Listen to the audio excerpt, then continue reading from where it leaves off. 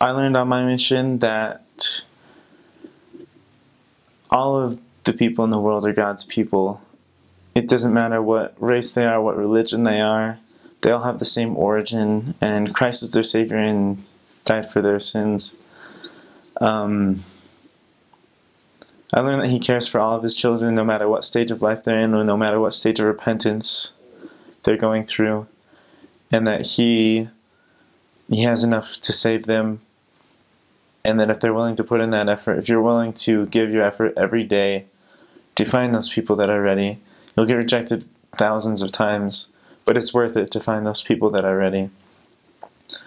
Because I know that this church is true, that it's worth any sacrifice to be able to serve, especially in the most wonderful piece of heaven that I ever found in Taiwan.